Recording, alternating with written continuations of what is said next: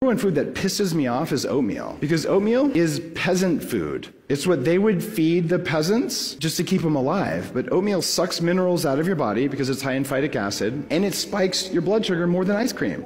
Well, what a little stinker we have here with us today. Can we please stop taking nutrition advice from people with a PhD in TikTok? It is so fucking stupid. Yes, phytic acid is in your oatmeal, but the phytic acid is binding to the nutrition in the oatmeal. It is not removing nutrition from your body.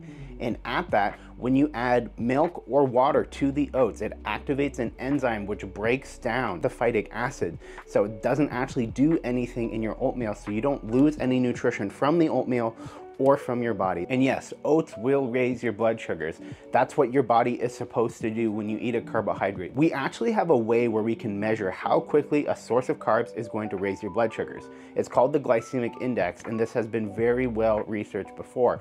Oats are at about a 55 on glycemic index scale, and ice cream is at a 60, neither of which is even that bad. And you shouldn't worry about this even a little bit unless you have diabetes. Oatmeal is also one of the most researched foods. It is very high in fiber, and 95% of our population is severely fiber deficient. Oatmeal is also correlated to a decreased risk in all-cause mortality, which just means that you don't die of preventable diseases like heart attack and stroke. Oatmeal is absolutely dietitian approved, and it's something I encourage my clients to incorporate into their diet as a really easy source of fiber and carbohydrates. If you're tired of all the fear-mongering online and just actually want to learn how to eat for your health, follow me for more.